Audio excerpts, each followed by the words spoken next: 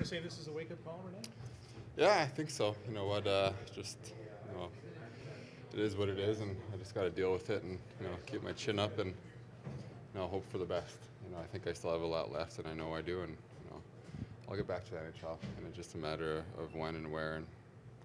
But first I just gotta take care of myself here and get down here and get my confidence back. I'm going to play a lot, so I just want to get comfortable with the puck again and just be the player I can be. So nothing I can do. Can't sit here and pout. I just gotta take it like a man and just work my butt off and get back.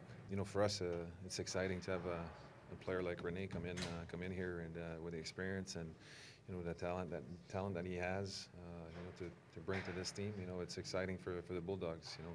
For him, I know it's tough times, but you know what? I've been there. I've experienced that, so I know what he's going through.